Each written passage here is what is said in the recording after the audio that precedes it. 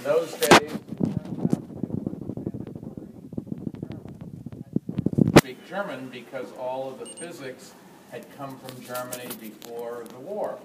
And after 3 days in German class, I became an engineering student. I was never going to learn to speak German.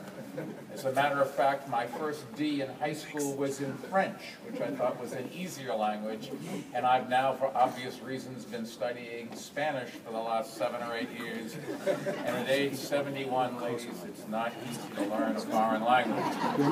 But you've heard my, other than, I don't know, Gesundheit. You've now heard my entire repertoire of German.